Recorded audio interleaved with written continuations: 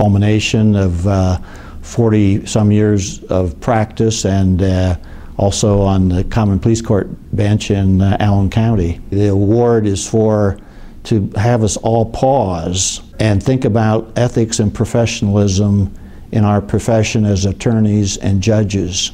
I was raised on a farm, and I had great parents. They worked us hard, and they made us go to school, made us go to church, and I realized how lucky I was. And you see young people come today before you in the court system, and they have none of that, a lot of them. No family, no job, no education, and you think to yourself, where would I be if I was in that same situation? And there's a lot of cases you can't do that. They're just, the community has to be protected, and they have to be sent to prison.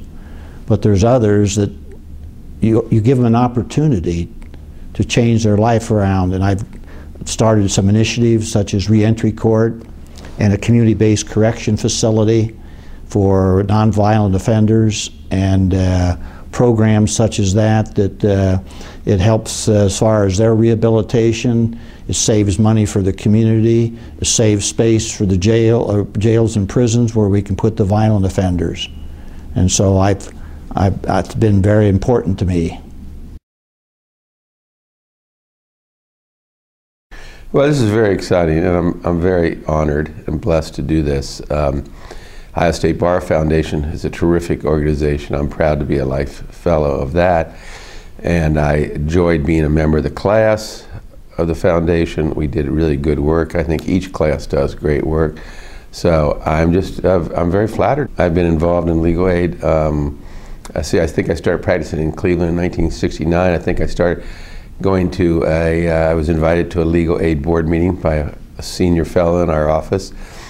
He said, you might be interested in this, and I've described that as tipping my toe in the water, and I've been submerged many times since.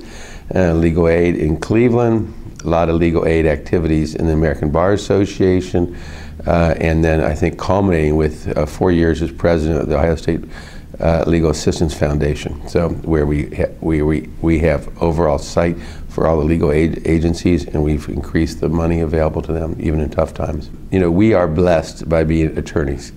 We do go to school, we have to learn, we have to pass a bar, we have to excel to some degree in order to make a living, but we really are in many ways a monopoly. We're the only ones that can practice law.